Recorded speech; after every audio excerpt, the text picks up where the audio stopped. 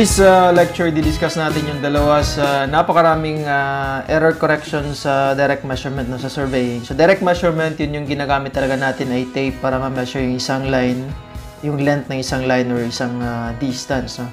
So, hindi siya computed na measurement, kundi kinuha talaga natin yung actual na measurement gamit yung tape. No? So, yun yung direct measurement. So, sa paggamit ng tape, maraming errors na nangyayari. No? So, dalawa na tong errors na i-discuss natin ngayon. Meron tayong error due to temperature tsaka error due to tension or yung paghila ng tape natin. Okay?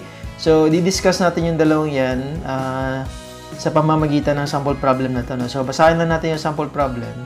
A line was determined to be 2,395.25 meters and then measured with a 30 meter steel tape supported throughout its length under a pull of 4 kilograms. So, ito bali yung actual na hila ng tape natin no, during the measurement. And then, ito yung actual din na temperature during the survey, na yung field survey.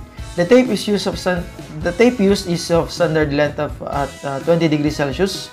So, ito yung standard temperature. Tapos, ito naman yung standard na tension or yung pull. The cross-sectional area of the tape is 0.03 square centimeters and the coefficient of thermal expansion and modulus of elasticity or yung Young's modulus natin, no? Young's modulus dun sa strength of materials natin, kung maalala nyo. Or, hindi pa pala kaya naka-strength of materials no, pag may surveying. So, anyway, yan yung tinatawag din na Young's modulus. So, ma-meet nyo ulit yan sa strength of materials. And then, yun. Thermal expansion, tsaka Young's modulus, meron dapat to respectively, no? Respectively, period. Okay.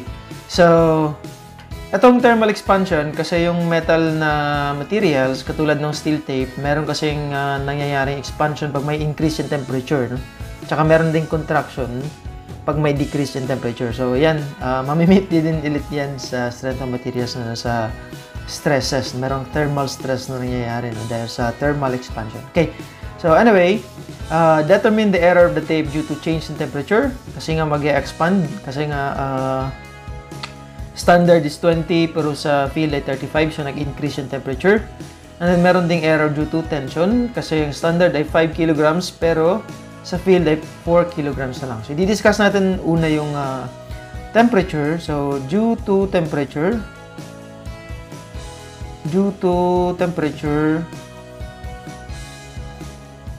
so we have CT or the correction due to temperature is equal to alpha.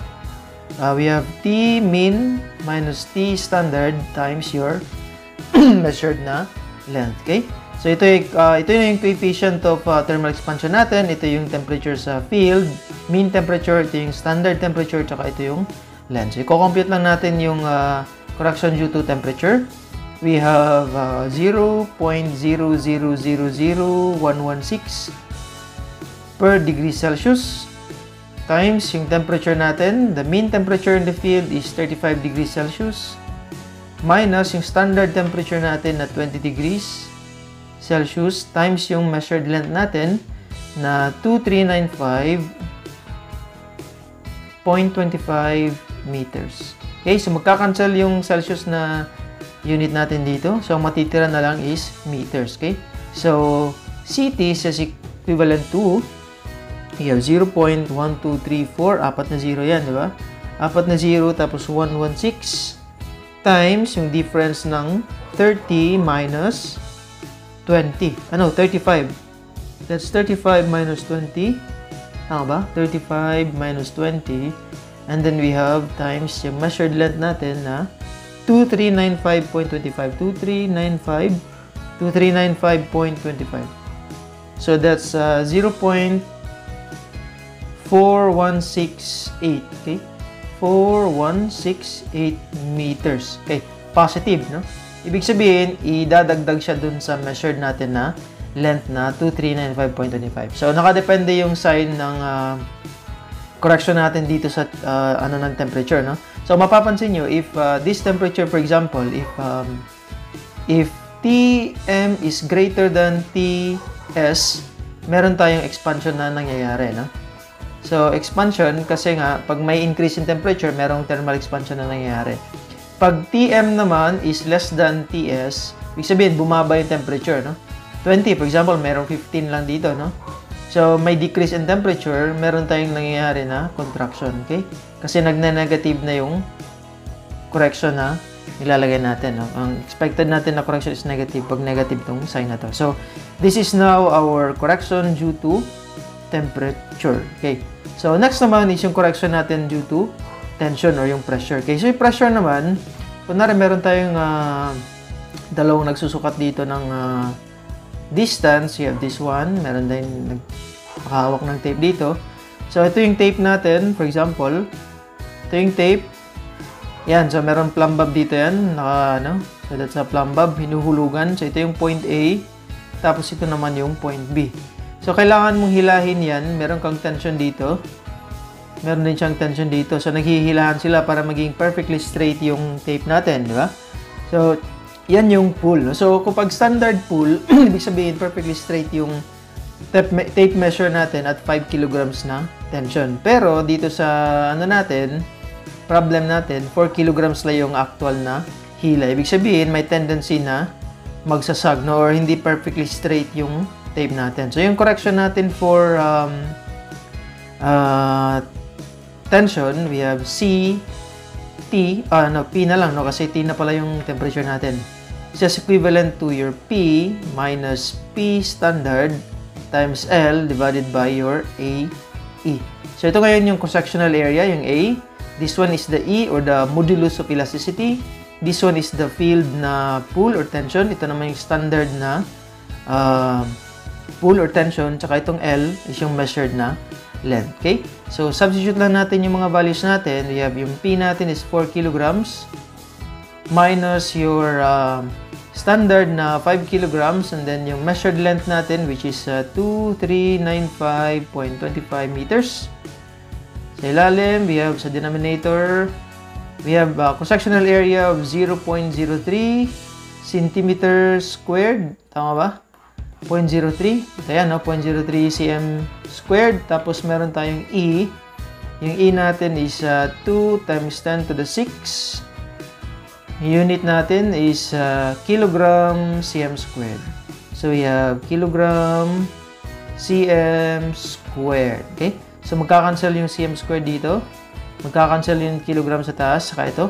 So matitira is meters na lang na unit. Okay, so calculate natin. We have calcu. We have 4 minus 5 times 2395.25 divided by 0.03 times 2 times 10 to the 6. Paano ba itong times 10 to the 6 dito? Times 10 to the 6. Ito yata. Hindi ako nagkakamali. So that's negative 0.0399 meters. Okay? So, double check lang natin yung ano natin. Teka lang ha, we have 4 minus 5 times 2395.25 divided by 0.03 times 2, ito yung ibang paraan din na para ma-sure. 1, 2, 3, 4, 5, 6. Okay, so tama, no? Tama yung ano natin, 0.0399 meters. So ito ngayon yung correction natin due to tension. So kung mapapansin nyo, nakadepende din dito sa ano natin, na difference ng tension. So kung mas malaki yung tension sa field, magiging positive to, no? So ibig sabihin, sobrang na-stretch yung tape natin. Pag less than naman dito sa standard, ibig sabihin medyo nag-sag yung ano natin, no? Yung tape natin kasi hindi masyadong nahila, no? Hindi na-meet yung standard na hila na dapat na ginawa. Okay? So, next na question is to determine the corrected length of the line. So, yung corrected na length of the line, so we have L final is equivalent to 2395.25 plus yung sa correction ng temperature, we have 0.4168 meters. Ito meters din, no? Minus yung correction due to pressure na, kasi negative, no? 0.0399 meters. We have L final is equivalent to 23 dapat 2395.25 plus 0.4168 minus 0.0399. So, yung final na length ng line na na-measure natin kanina is 2395.63 or 627 meters. Okay? So, ito na yung final natin na distance talaga na measured. Okay?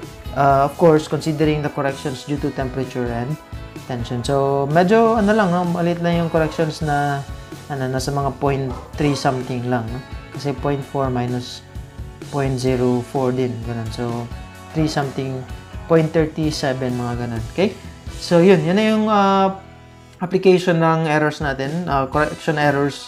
Error correction due to temperature and tension. Okay? So, yun na yun para sa video na to. And thank you ulit for watching. And see you sa next na video lesson natin. Thank you.